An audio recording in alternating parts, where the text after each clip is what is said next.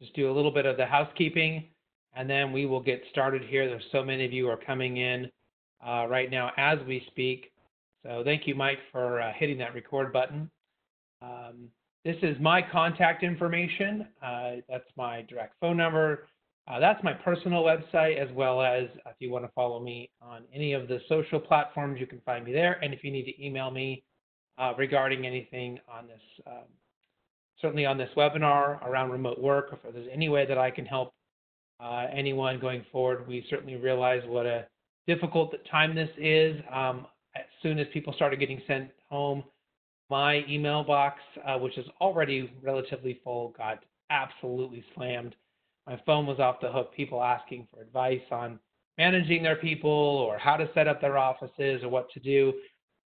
We feel so privileged here at People G2 to be in a position to share what we know and to talk about our sort of our best practices, how we got into this situation, and really what remote work can do for you. And I think even though some of you may be scared, you may be uncertain about what's happening, this could be really a great opportunity for you to get a whole lot of work done in a lot less time. We find that remote work to be so much more fulfilling and to be really a better way to work, but it takes a certain amount of preparation, a certain amount of skill, and a certain amount of strategy. And I'm going to share those things with you today. As we go through this, if you have questions, please put them in there. I do have a dedicated question time about 4/5 of the way through the presentation, and I will stay on and answer questions afterwards for anyone who has them as well. And if for some reason we can't get to your question, we will certainly follow up with you directly. But if you have questions, please feel free to put them in as we go along. Again, as I mentioned earlier at the beginning of this, we will be sending out the recording of this presentation, and you are more than welcome to share this with whoever in your community, in your company, in your network, whoever might need help. We certainly want to be that resource for everybody. So I think we've given everyone a good amount of time here to pop in and get going. So let's go ahead and start the presentation. Again, my name is Chris Dyer. I am the CEO of People G2.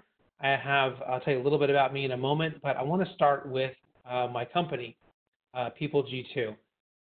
We started, actually I started coming back in 2001, but from 2001 until about 2009, I don't think anyone had ever really heard of us. I mean, we were just sort of, going along like a lot of small companies do, and we really started to have massive growth and really became a much larger organization, and we began to get attention and become a best workplace all over the place, and we were on the Inc. 5000's fastest growing list 4 times now. And, you can find us all over the web. And I really attribute this to a few things. The first is we decided to go remote in 2009. And by we, I mean I decided. The company was going to go remote. And we did this for cost-saving measures. The recession had hit. The financial markets were crazy. And we were in a very uncertain time. Sound familiar? And we decided that one of the things we could do to keep our employees was to lower our costs significantly by sending everyone home. And I had a really good mentor, Kim Shepard, Decision Toolbox, and they had done this as well already. And so we decided this seemed like a good idea and we were going to do it. And along the way, we figured out, A, how we have to work is totally different, but B, this was a way better way to work. And in fact, we really had to focus on our culture. And there were so many awesome things that came out of this. So we really did this for a cost savings reason, for a very practical reason, much like a lot of you are having today, that you're going home because of a very practical reason in helping our communities and making sure we're not spreading this virus or causing this pandemic to be any worse. But there are some really awesome things that may come out of this in this new working environment for you. Again, just sort of to kind of tell you a little bit more about me, I do speak around the world around on employee engagement, on company culture, on remote work, and I've written a book, The Power of Company Culture. And in fact, the things that we're going to talk about today are of interest to you. If you like them and you wish you could know more, you can find my book on Amazon or wherever you buy books, and you will have everything you need. There's sort of a deep dive in a lot of this, and it's more, the book's sort of written more as a resource manual than anything else. So uh, feel free to check that out if that's something that interests you. Um, Inside the book, we focus on these pillars. And these 7 pillars are the things that the greatest companies do on a consistent basis really, really well. And this is why they're considered good. This is why they are the leaders in their markets, because they are really good at transparency. They are really good at being positive, having positive leadership, otherwise known as appreciative inquiry.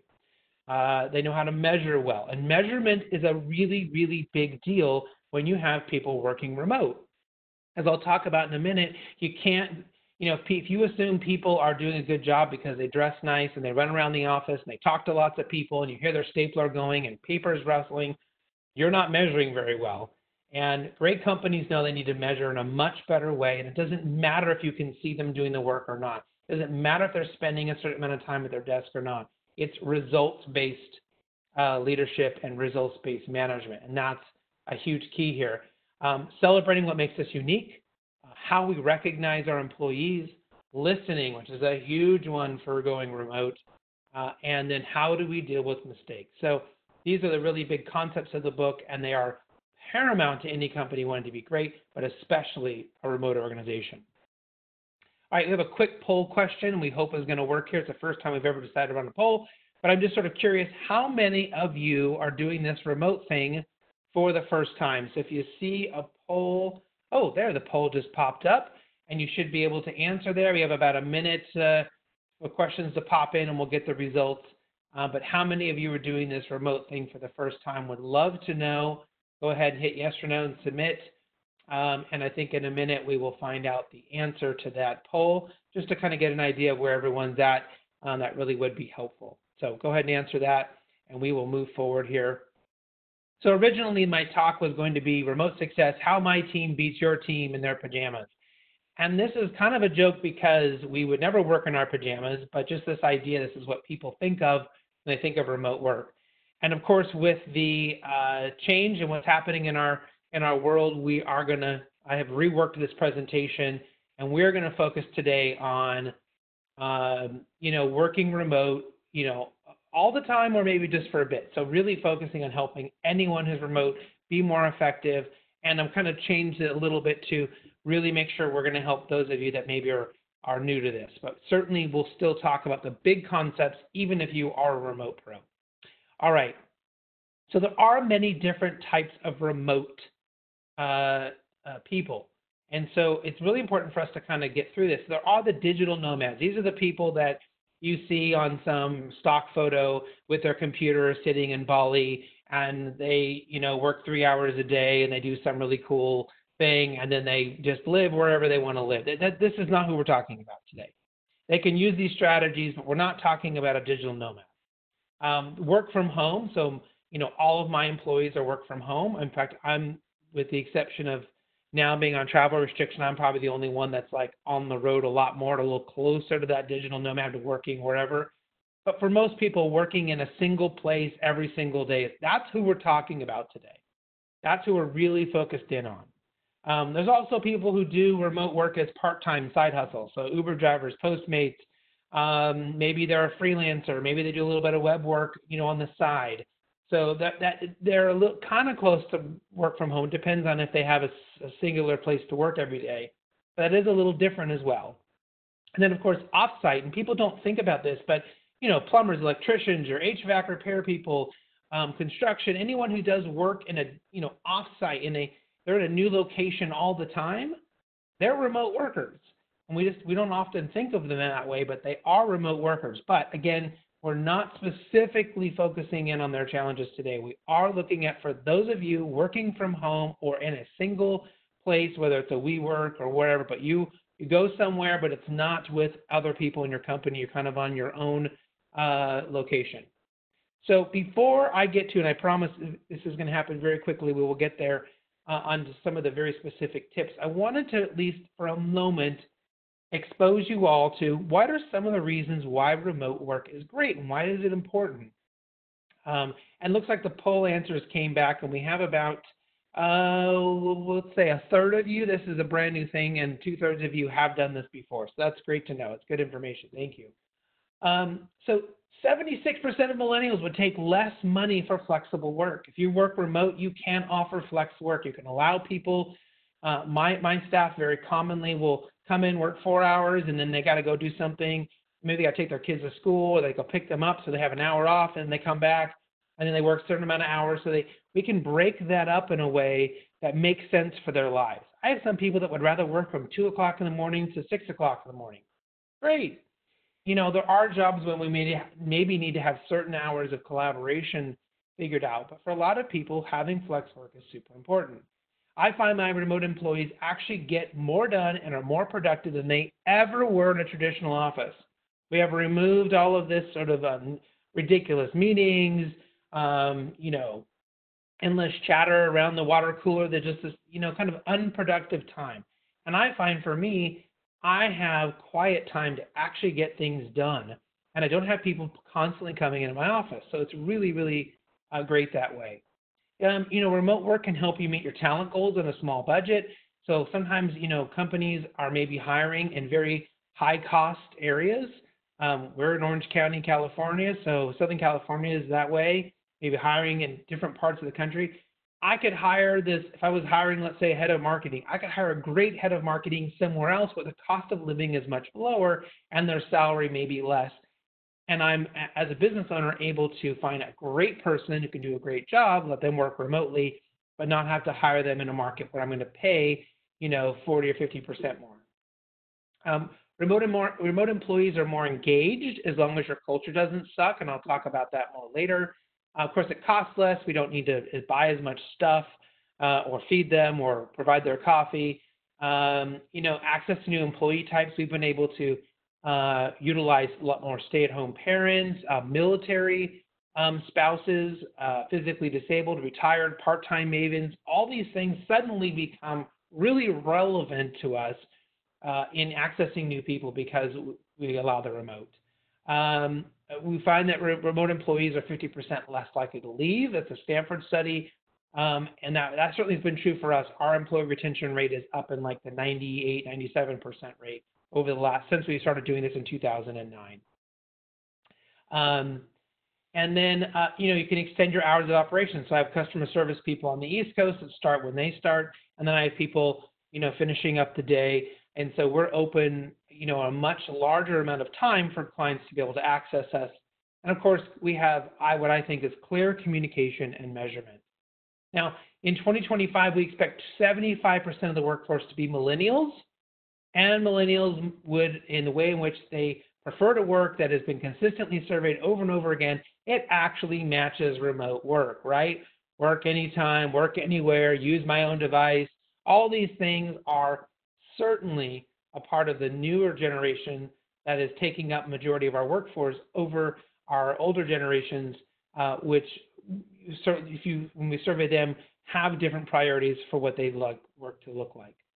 Okay, so right before I get to some of the really key things, there are some misconceptions about remote work that I did want to address. People often ask, are they working? If you don't know what your employees are supposed to do, if you don't have clear KPIs and a clear idea of what success and measurement looks like for them, it shouldn't matter if they're working and sitting in front of a desk or sitting at home. We should have a clear idea, and our employees should have a clear idea of what we expect from them, and they can go work wherever the heck they want to work as far as I'm concerned. I look at what is that output. Did they meet those goals? Did they meet those KPIs or not? People often ask, what are they doing? They're worried about that. They think they're going to be sitting on the couch and eating bonbons and I don't know, like doing home repairs or whatever. Again, if we have a clear idea about what we expect people to do, clear access to them, then it's really, really important that we give them that trust, right? And so it looks like there might be a question that came in, but I'm not sure how to access it, but I will try to get to it. There we go. So what are they doing is really, really important. So only if you don't know what they're supposed to be doing. We have to be together to collaborate. Now, there is some research that there are, listen, if you work in a vineyard and you're making wine, you need to be together. right? If you're creating an airplane or making a car, yeah, you have to be together. But for most jobs, we don't need to be physically together to collaborate. There are some exceptions. There are certainly some research that in IBM has seen that, bringing people together to co-code can be really good. But there are so many great tools, and it's so easy to do now that collaboration, we find for us, has been way better. And often I've had people say, oh, remote employees are lazy. And I think, again, this is a misconception. I spend more of my time as the leader of this organization getting people to stop working, to stay within what is the legal amount of hours, that they're not overworking, that they're not showing up on conference calls when they're supposed to be on vacation or taking a day off. I have the opposite reaction to this because of workforce, because they have the flexibility to work when they want. It's really important that they stay within those guidelines, and it's really easy for them to kind of go outside of that. So that's actually the opposite problem. It's not that they're not working enough. I have the problem they work too much, and we certainly talk about that. Okay, so what makes us tick? Now let's get into what are the things that are really important for us to be good remote workers, or just good employees in general, I think. And there are some great questions coming in. I promise I am going to be hitting some of these for sure. They're already on the slide, so stay patient here. But Daniel Pink's work is really important. I always start all of my talks off with this. We need to give people autonomy to do their jobs. And this is exactly remote work, right? You can go do the work where you want, how you want. Okay, now there's some really good best practices, but autonomy is huge. So give the people, here's the box you live in. Now you go figure out how you want to do your work. The more autonomy we can give people, the happier they're going to be, and the more productive they're going to be. Mastery, that they need to be learning something new. If you can't give them something new to be learning and to be thinking about at work, then at least encouraging them to have that somewhere in their life. That's all that's important. So if they have a job that's maybe, very simple and they've mastered it in a few days, can they be working, learning guitar at home? Can they have a hobby? They just need mastery somewhere in their life to be happy. And then, of course, do they know what your purpose is? And are they aligned to your company's purpose? This is super, super important. So make sure that we are thinking about so much of this as we go through it. Okay. Let's get into the 101. If you have a remote employee who's going remote for the first time, or maybe you're going remote for the first time, here are the key things you had better get right. And we have seen again and again and again, it's so important for remote employees to be successful. First of all, you got to have a dedicated workspace. If you think you're going to work on the kitchen table or the living room table, or you're going to set up a little desk in your bedroom, this will not work. Now, some employees may have a very small workspace. I've already had calls from managers saying, listen, my employee went home, he's working there with his spouse, the kids are there, they live in a small apartment. It is really tough to have that dedicated workspace, but as best you can. If you got to get a cardboard box or a little mini cubicle or drapes, you got to find a way to create that dedicated space, and then tell everyone, listen, you don't come over here. This space is, pretend I'm at a building miles away. You can't just walk over here and interrupt me, because it's super important that you have that dedicated space and time to think. I know I started the presentation off with, this is the joke about us being in our pajamas, but actually this is a huge thing. We do allow, every once in a while, if you just need to have one of those days, that's fine. But we find that this sort of act of getting up, shaving, or putting on your makeup, or whatever it is you do in the morning, and getting dressed, yeah, we don't expect people to get all in a suit and tie or anything. We're pretty casual in here. But, I've got a polo on today. I put on regular clothes. I got dressed. I did what I would have done if I was going into an office. It is a mental thing that makes a really, really big difference into how you feel about yourself and your work, and that you don't start to feel like you got cabin fever. Also, another thing to do is called sprint and rest. So I really encourage all of my staff, set an egg timer, set a timer on your phone. Go hard for 45 minutes, and then get up and go do something else for 15 minutes. Go move the laundry, go walk the dog, go get yourself coffee, let yourself have a mental break. I find and this happens with me all the time and all of my remote employees, they will realize they've been sitting there going hard for 2 hours, for 3 hours, and have not moved, have not gotten up because they are working from home and they don't have the natural distractions or people coming over to talk to them. And that can be problematic, right? You need to get up, you need to be moving. Right now I'm at a standing desk, so I do like to stand sometimes, but go hard for 15 minutes and then go rest for 15. I guarantee you get more work done doing that way than if you just sat there or like you did in a traditional office trying to do that work. Make sure you protect your time. When people go remote, without a doubt, they suddenly have their spouse asking them to go run errands, their neighbors asking them to watch their kids, people just asking them to do these things that they would have never asked them to do if they were at a traditional office setting. So pretend that your office space is just like you're in an office and you have your bosses maybe 2 offices down. You wouldn't be going and running all these errands and doing all these things, right? So you shouldn't do that if you're working from home. So protect your time. If you're supposed to work from this time to this time, that's your work time. You're not going to do other personal things. Now, I said get up for 15 minutes and give yourself a break, and that's fine. But don't take on other people's things just because you work from home. And this sounds like, duh, but you will find so many people start asking you like, oh, well, you work from home, you can help me with this thing. And you really have to protect yourself. Make sure you go outside. Again, seems silly, but it makes a big deal just to go outside for a few minutes. Make sure you don't feel like you're closed in, that you're working inside all the time, especially if you identify yourself as an extrovert a bit more. You can get a little stir crazy if you're inside and you don't go outside at all. Make sure you eat your lunch away from your desk, away from your email, away from your phone. Just go have some time to yourself when it's time for lunch. This is a legal compliance issue that people need to be taking their breaks, and we do use Slack for people to clock in and clock out and to say when they're going to the lunches, so we're monitoring and tracking all that from a legal standpoint. There is plugins that you can use for your Slack program, but however you guys want to do it. But it's super important just from a mental state thing. It's really easy to just put your lunch down on your desk and to keep working through your lunch. There are legal reasons that that's problematic. I'm looking at this more of a human thing. You just get tired, and you need a break, you need a recharge, and you need to do your best work by giving yourself that time to rest and go do something else. Make sure we are using video. So when you're collaborating with people, as much as you can have video calls, the better.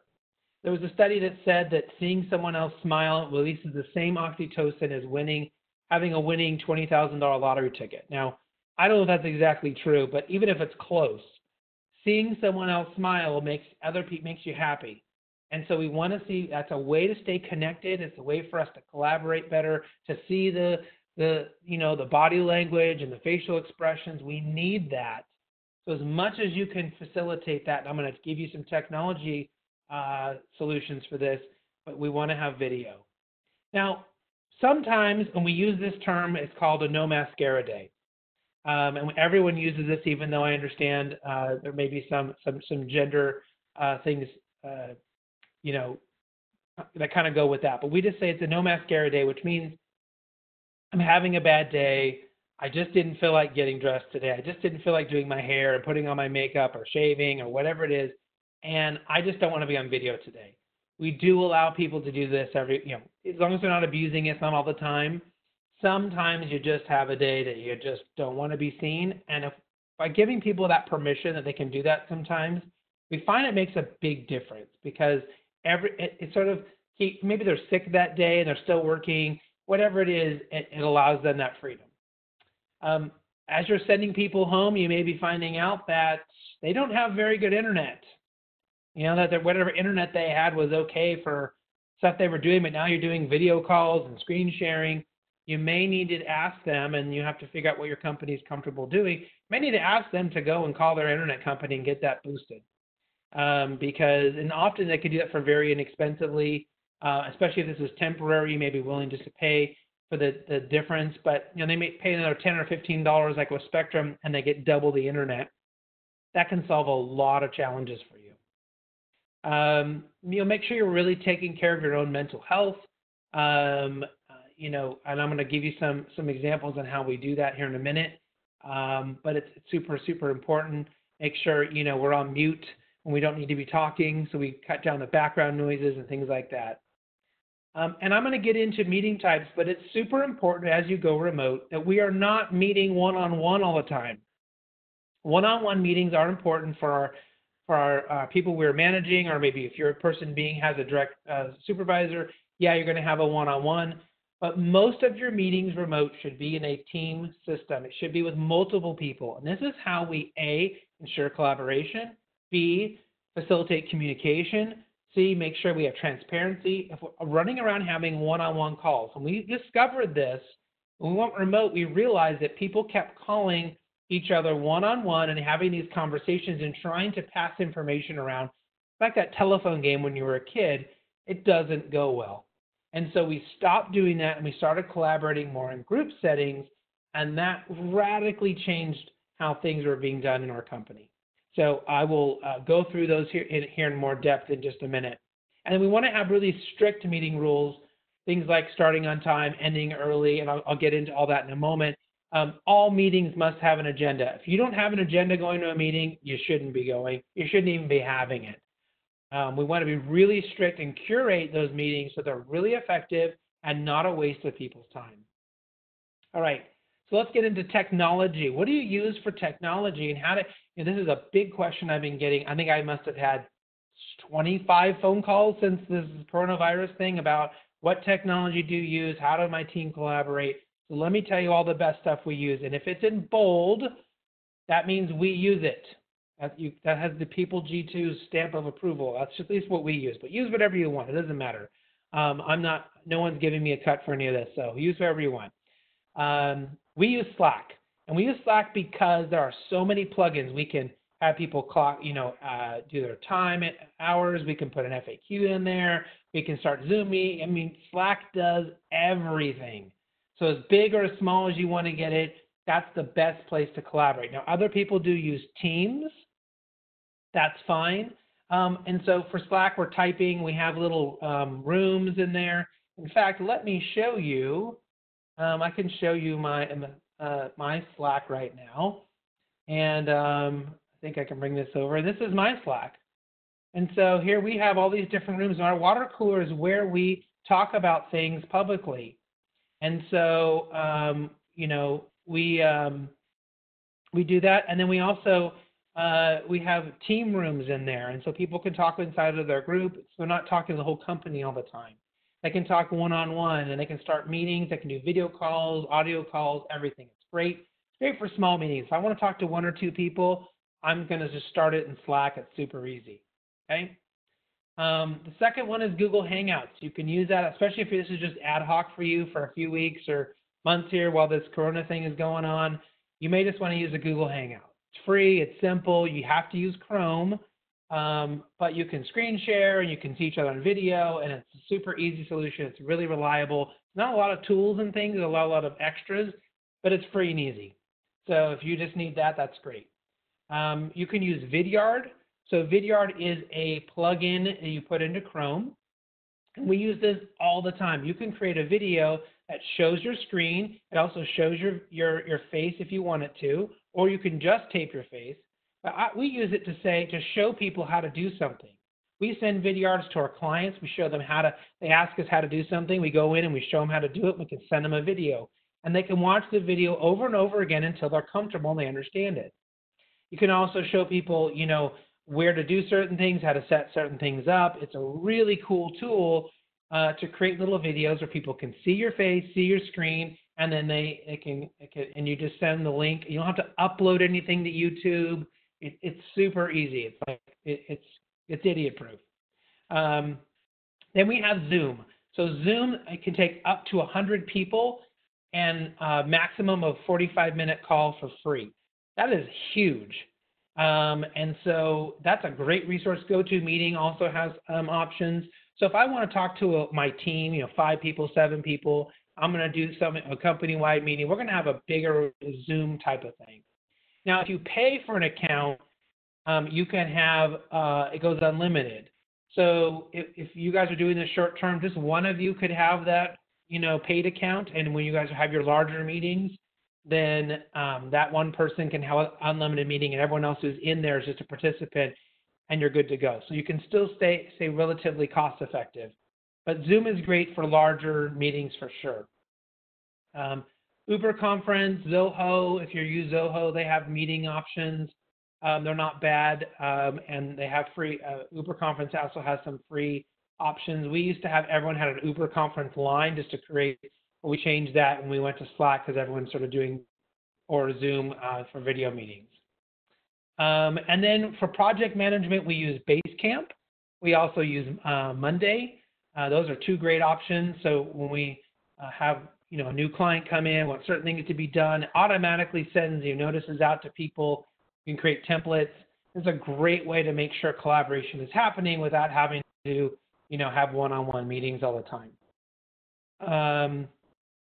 And then what's really great about all these programs, people work from home. Sometimes their electricity goes out. Sometimes their internet goes out. Sometimes their computer just goes buggy and you can't be there to help them. But all these programs have mobile apps. So you have mobile redundancy. And because they have, already have a mobile connection, they can still get on their Zoom call. They can still get on the Google Hangout. They can still be on Slack on their mobile phone. Or if they step away from the office, they go pick up their child or go to a doctor's appointment, and there's some urgent need, you can reach them. They're still collaborating all the time inside of these different apps. So having mobile redundancy is fantastic.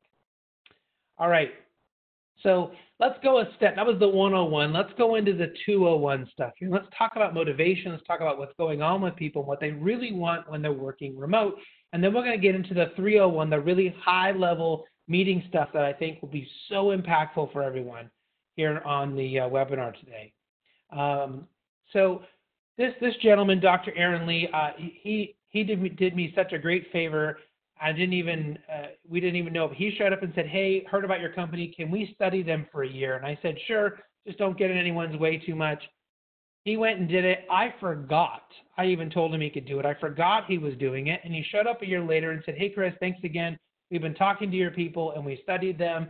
And I want to share these results with you. And I went, oh, I forgot you were even doing this. Wow. Okay. Well, what were the results? And it was some really, really mind-blowing stuff that I think you might be interesting for you to know. So what was studied?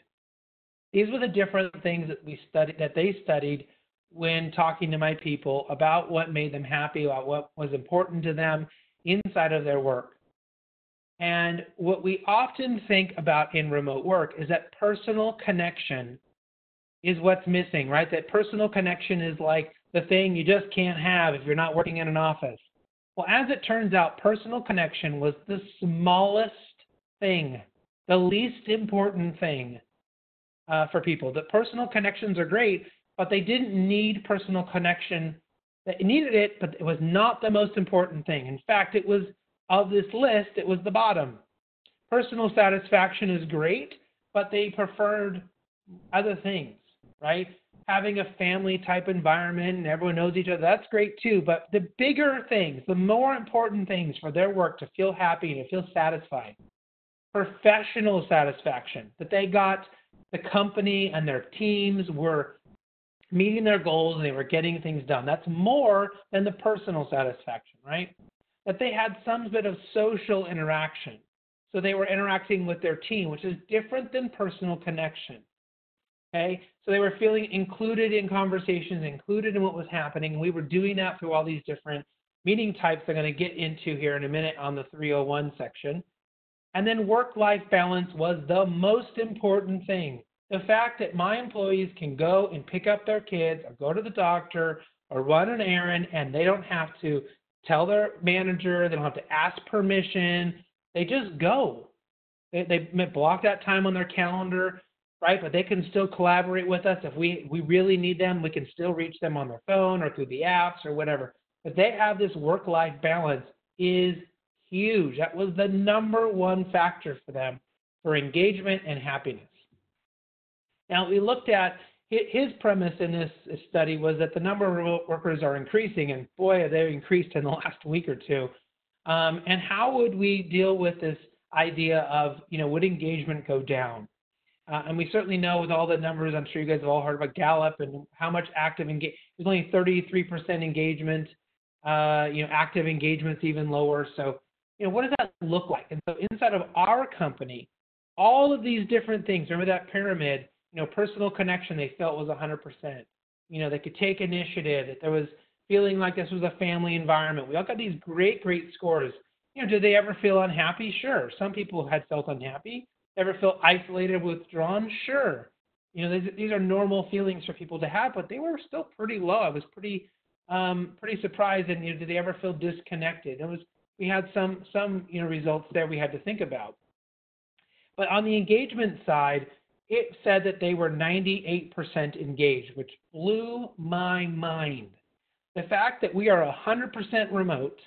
Okay, we have 35 full-time people, 3,000 independent contractors who were all surveyed and done in this, right? That they felt 98% engaged was really, really a surprise. Now we looked at the disengagement numbers, right? Did they ever feel disconnected? Did they ever feel unhappy? And so we did have some things there, and so that brings our overall active engagement number to, pretty high, 67%. Okay, but the interesting side note was that these disengagement numbers about feeling disconnected or unhappy and withdrawn turned out to have come from my newest employees. And when we shared this with our company, I had these new employees call me and say, it was about 6 of them. They said, we're so sorry. We think we screwed this up. And I said, no. You guys gave honest answers, what we want. And they said, but we don't feel that way anymore. We did when we were just starting. And it was a huge light bulb moment. Wow, we need to do more to help our new employees feel more engaged sooner because they were the ones feeling the most disconnected. Okay, so the overall key findings, again, the connectedness was high, the fit, only 13% felt that maybe they didn't fit or they felt disconnected. So remote work, as it relates to this study, blew out all of those thoughts, all those people thinking that you're going to be disconnected and you're not going to be able to collaborate and that people won't be happy. That was not the case in this year-long study. So let's talk about the 301. Let's bring it home. Talk about some of the big things. Here's my team yesterday. I said, hey, who can pop on? And these people popped on, some of my best employees. And Karen here was remember we talked about it earlier, she said, oh, but I'm having a no mascara day. So we said, okay, I thought it worked perfectly for our talk today, but we all work from home, we all popped on, and everyone here is inside of a dedicated workspace. So let's talk about how we meet and how teams work. This is so important. These are some past sort of different, famous types of companies and way they organize, but everyone's moving to this team-based system, and this is very similar to Scrum or Agile. And so the way we work, the way we see companies working consistently that are really communicating well, that utilize remote employees, is you have a team. And so let's just say this is your marketing team. Well, someone on this marketing team is also on some other team. Maybe they're also on customer service, or maybe they're in sales, or maybe, whatever it may be, but they're on another team. And then someone from this team is also in this other team. Now, I know this looks like a top-down hierarchy, but it's not. This is a flat situation, but we do ask people who are the members of teams to be in this other team called the Scrum of Scrum, or the Team of Teams, where we talk about the health of our teams and make sure things are going well. But this is how we collaborate and we work every day. Sometimes these teams meet all day long, and sometimes they meet once a month. It just depends on what that team is. And I'll talk about some of those team meetings here in just a second. But what makes a great team, and this is super important if you want to have high collaboration, if you want to have it be the right thing inside of organizations. So the anatomy of a great team. First of all, it must be self-forming. If you go around as a leader and tell people, hey, you 5 people have to be on a team and I want you to go do this thing, you have already set them up for failure. There's a lot of reasons for this, a lot of cognitive biases going into this, but what you need to do is say, hey, everyone, we're going to create this team. Who would like to be on this team?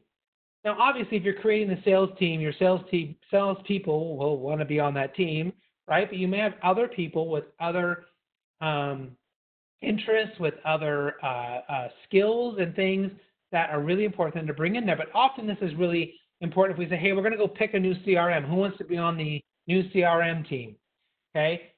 People who have the bandwidth, that have the energy, that have the knowledge, that have the desire to be on that team are the best people to be on that team, not the 3 or 4 people who you like best or who you think are your top performers who are totally overworked that you go and shove on that team. Okay? Super important.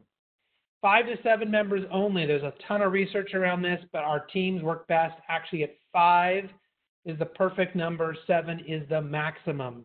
You just can't get stuff done with less or with more. Okay, it's too hard. Jeff Bezos has a great saying that if you can't feed your team with, 2 large pizzas, there's too many people there. And then this comes from Google and a lot of their great work. You need to establish unique norms for the team. So every team comes together. Again, let's use a CRM example. They're going to go find a new program, and this team comes together. You got 5 people. They have to answer these 3 questions before they do any work, or they will not be effective consistently. The best teams at Google did this over and over and over again. This was the difference between their good teams and their not as good teams. Number 1, they established what does success look like? What would we do? We're supposed to go do this thing. What does success look like? So the sales team would like the CRM. We can afford the CRM. The CEO is going to check off on it. It has to integrate with these 5 things. Whatever success looks like, they know that before they start. Number 2, they talk about failure. Why would we fail? If we did not do a good job, if we did not pick the right CRM, why? And talk about that in advance. So important. And we often don't want to do this. We want to avoid the difficult conversation. We don't want to think about failing, but we need to get this out in the open so we can go around it. You might say, well, geez, we wouldn't have the time, we don't have the resources, we didn't test enough. These are all things we can make sure that we address. And then last but not least, and I think it's probably of the more important, the team must decide how they will deal with conflict. Now, this is up to them. So if you have 5 people, they might decide a conflict resolution solution that's different than some other team you have. And it could be they vote. It's purely democratic. They might say, we'll talk, but the group leader will ultimately make the decision. They might say, we'll bring in an outside manager who doesn't have any stake in the game to help us, break the tie. If we can't, come up to it, we'll take it to this other CEO or whoever. They need to have a strategy because teams fail when they don't know how to deal with conflict. Someone's not pulling their weight. They can't, agree on what they should do next. This needs to be thought about before they start. Very, very important. Okay. And then as we go into these larger meetings, and I talked about the mental health component of this, and we talked about being connected inside of companies, are ways for us to do this. So any meeting that is 30 minutes or more, start doing this right now. If you guys do this, I swear it will make such a huge difference in your company, in your teams, with everyone that you work with.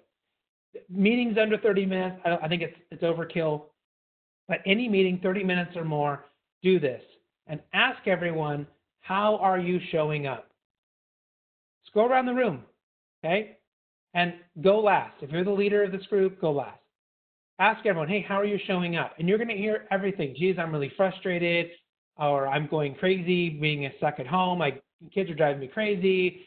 I have a newborn, and the baby didn't sleep all night. I'm really exhausted. Or, geez, I'm super excited to present today. I have a million things going on. I'm really excited. You get a really good picture of where everyone's coming in mentally. And it allows you to connect and have a moment with them. Go around. And this is not to have a huge conversation, but you might address it. You might talk about each little thing. If you discover something really big, like, geez, someone just found out they have cancer, or their spouse is sick, or their grandparent just died, you probably want to stop the meeting and go deal with that, right? Because you're not going to get a good outcome otherwise. Then when the meeting is over, you ask everyone how they're leaving. And that means, like, how are you feeling about the meeting? How do you feel now?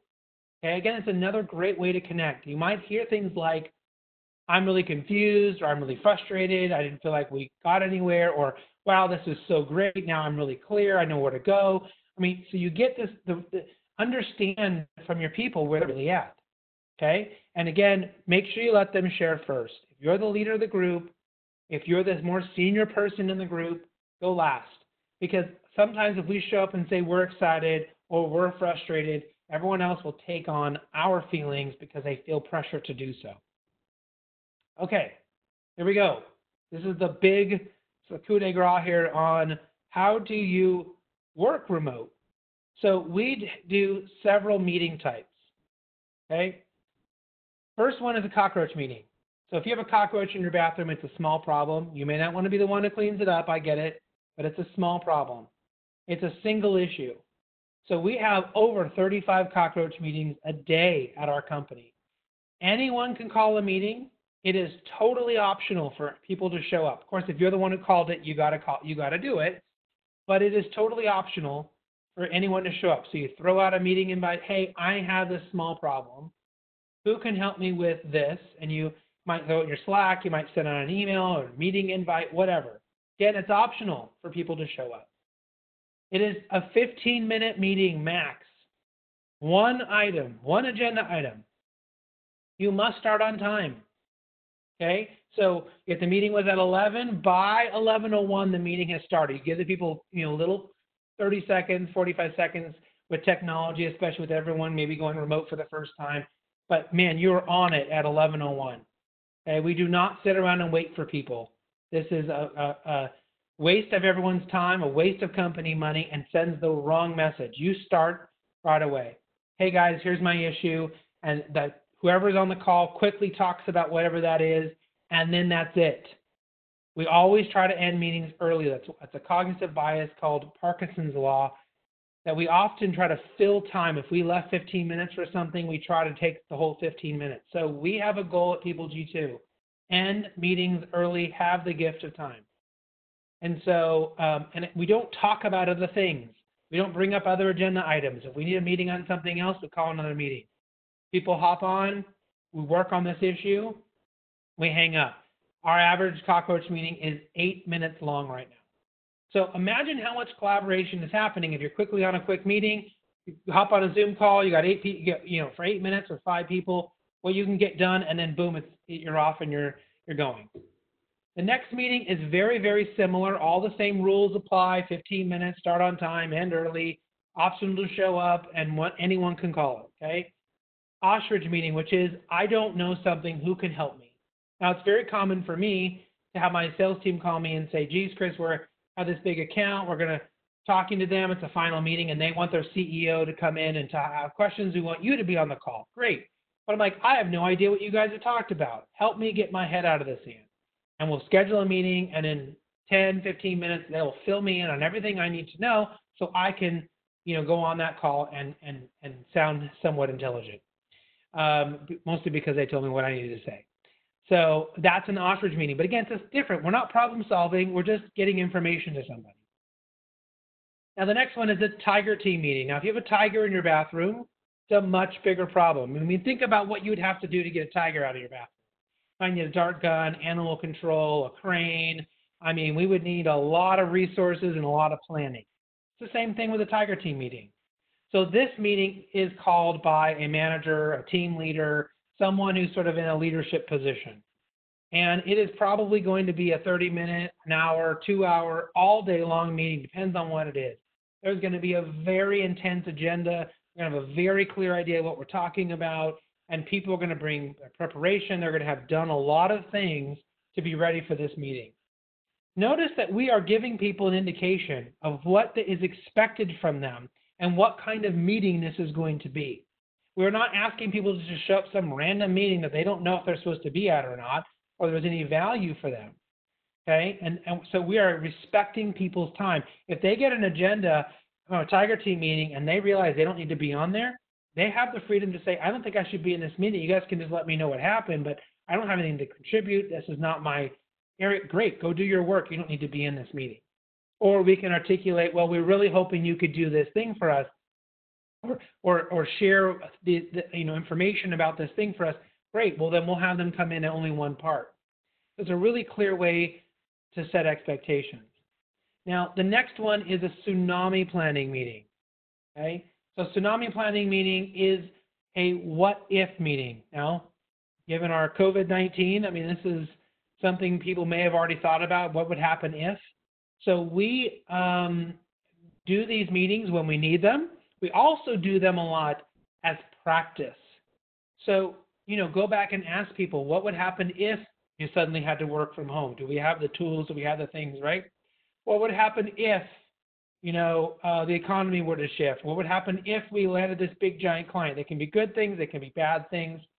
But what I find is that people need practice having a disagreement, practice collaborating, practice arguing, practice being in a safer space where they can see that they're not going to be called stupid and no one's going to step all over them, and they can talk about these things. So these are great. It can be 15-minute meetings. That's usually what I suggest. Get your team together, give them a topic, and have fun talking about something that hasn't happened yet to get them comfortable collaborating in this way. Okay. The next one is feed forward. So as you start to have these different types of meetings, whether they're traditional or they're remote, you may find that you have somebody who's not cooperating or is not, collaborating in the best possible way. Maybe you have someone that's talking too much. Maybe you have someone who's interrupting all the time. Maybe you have someone whose dog is barking, or they're, constantly clicking on their keyboard while they didn't mute themselves, right? Whatever it is that you need to share with them, ask them to do whatever it is you need going forward. So, hey, Tom, in the next meeting, can you make sure that, you got the dog put away, or can you make sure that you have yourself on mute when you're not talking? It really helps us make sure we don't have a distraction. People take that kind of information really, really well because it is inherently positive. Feedback is inherently negative, right? So if we tell, hey, in that last meeting, the dog was barking, it was totally annoying, what the heck, man? That's negative. People get upset, they get defensive. They can't change the past. But if you go to them and ask them to do something different going forward, it's a really great way to do so, okay? Also, if your team needs to get together, they need a little more collaboration, have them one-on-one tell each other what they need from each other. You could come, it's like that how are you showing up exercise. You could have everyone just share real quick, hey, what does everyone need from everyone in this meeting? Guys, I'm really not sure. I really need your help understanding this. Or I really need everyone to be open-minded about this idea. Whatever it is, feed forward is a really key way to get people to think and to be open about this and not to be scared, to be collaborative and to talk and to share what they're really thinking. Okay, so I promised you we would get to some questions, and then I have a few last things to kind of round it off, some things that may help. There are some questions in here. Now, a few of you did ask some legal questions, and I'm going to tell you right now, I'm not a lawyer. I don't play one on TV. I'm not giving legal advice. I will try, if I can, if there's anything I can try to tell you, I certainly will. So someone asked about AB5. I don't have any answers on AB5. That's certainly up in the air. They're radically changing it right now. It's already been held up in court. So we do not have a specific strategy with independent contractors right now that I can share with you because all of that is sort of in the air. I certainly would refer you back to Sherm and to your attorney for a much better answer. What are some of the best practices to help collaboration work with remote employees? I hope that those meeting types, that is our best way. So strict meetings, having meeting types is our really high level of collaboration for us. And I highly suggest that you change the names, keep the names, I don't care. But having these different types of meetings helps people know what to call and when to call it. So thank you for that question. So do you not have to follow California labor laws if someone works in Arizona for you? So again, I'm not a lawyer, but I will tell you, here's what we do. I'm a California company. California tends to have the most strict laws. So we give everyone the California version in most cases. So if my California employees get more maternity or paternity leave than, let's say, Ohio, we give them we just make it the same. So whatever is the highest, we just give it to everybody, like the same level. So we're not like giving 8 weeks of paternity to California but only 4 to Ohio. Like that, and that's our personal choice. We want it to try to be as equitable for everyone as we can. So that is what we try to do. Now, there could be some differences like that are not on, equal, it's just different. And so if they are like a New York employee, we might have to do something a little different because they are located in New York. Again, this is a little bit complicated, but go back and talk to your attorneys and your HR pros about this. But for the most part, we have found treating people at the highest standard has been a really good way for us to operate in most situations, and just talking to our people about it, right, and being open and honest about it. So, but yeah, there is some differences. What do you have to do as a company located in state A, and then what do you have to do because they're an employee in other state B? You're going to have to think that through. What is the cost of Slack or Teams? So Slack has a free version. So you can get in there and start collaborating right away for free, add all kinds of people, but it does have limitations on how many plugins, how many like outside things you can put in there. And when you get over a certain amount of those, then you got to start paying. I think it's $6 or $7 an employee a month. It's very affordable. I think it is the most, the best thing I spend money on every month for our employees for collaboration. So I highly suggest that you check that out. But you can go check it out and have your employees start playing around with it for free, which is great. I don't know about Teams. I think that, and you can get Teams if you have Office 365. As far as I remember last, there is a cost for that. I think no matter what, there could be a free version, but check it out. Let's see. So someone said how many people. I'm not sure what that was meant for as far as, so maybe you could reiterate how many people for what. I think that was from Ann, if you could let me know. Someone asked me, will there be a recording of this in the future? Yes, we are recording this now. We will be sending this to every person on who and everyone who registered, and you are welcome to share it with anyone you'd like. And then if you would like a copy of the slides, like in PDF or something, let me know. Here's my email address. You can send me a note and I can send those to you. And then, great. And then, okay, so the question was how many employees do we have? How do you track hours of employees? So we do have a plugin in Slack, and allows hourly employees to clock in and clock out, and also to clock in their breaks and their lunches. I'm forgetting now the name of that program. Mike, if you remember what it is and can send it to me in Slack, I'll tell everyone what it is in a moment. But we do have that program for all of our hourly employees, and anyone that you want to track their time. It works great, and it creates a time card for them, an Excel spreadsheet. They can open it, they can make sure they didn't miss anything, it's all accurate, and then send it off to payroll or their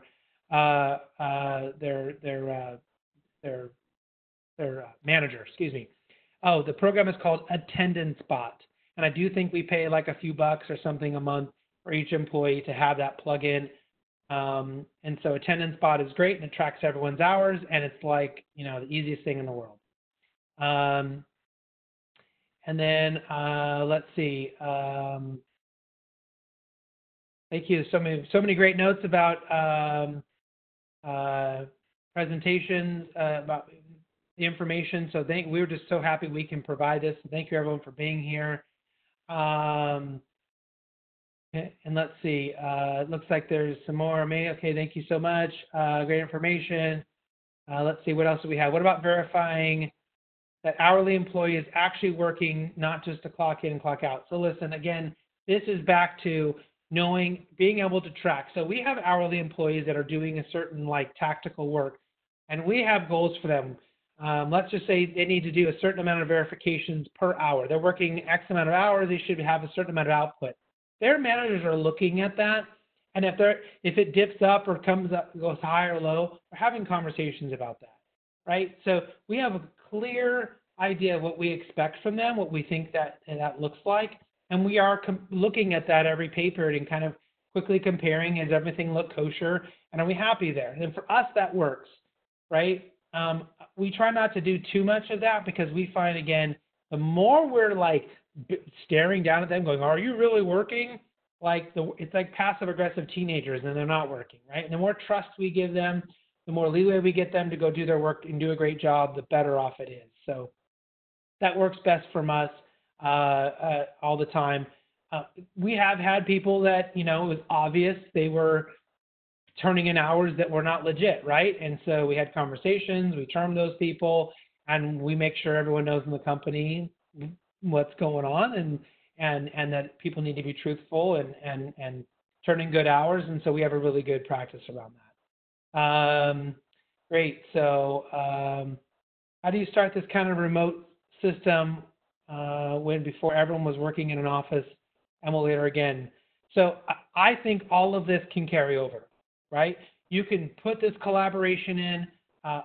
I'm also happy. A lot of people have asked me to come and do consulting work. So if you need something more hands-on, I'm happy to talk to you about that. But you can put these things into place and then carry them on later on, even when you come back, and even allow people some flex part-time remote work. I think remote work is going to be the future. The more you can allow, the better and happier employees are going to be anyways. So start with the meeting types. Those meeting types can work no matter where you are. Start with those, right? That's a really great way to start collaborating and talking and having better meetings with everyone. Okay, so keep asking questions if you have them. I just have a few more things here. I know we're at the hour mark here, but if you want to stay on, I did have a few more things to tell you. Make sure this is this really cool thing that James Clear talked about called the aggregation of marginal gains. And basically what this means is, and I have a really cute story, but we're out of time. I'll just tell you exactly what it means, which is you can only try to get a little bit better at a time. So don't try to go get 100% better today. Try to get 1% better. Go back and talk to your team and your people and say, how can we get 1% better at our remote work today or our collaboration today? And how do we not get 1% worse? Right? How do we not do anything that's going to make it worse for anybody? Okay? So,